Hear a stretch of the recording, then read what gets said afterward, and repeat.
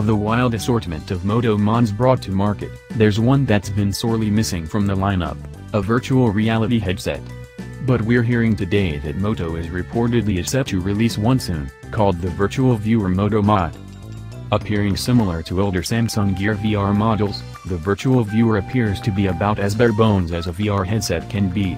It also looks to function similarly to the Google Daydream View headset, in that you slot your Moto Z phone inside to experience VR via the Daydream app, according to a picture shared below by Evan Blass.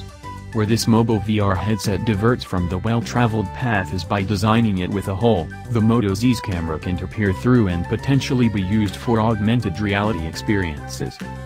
Truth be told, we expected this sort of mod not long after Motorola went on record in 2016 saying that a Google Tango mod, a since-retired augmented reality effort, would soon hit the market. But it seems that somewhere along the line, plans changed.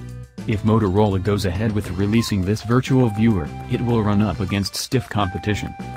For starters, Google's own headset is compatible with all Moto Z phones, including the Moto Z4s, Moto Z2 and available for a relatively affordable price.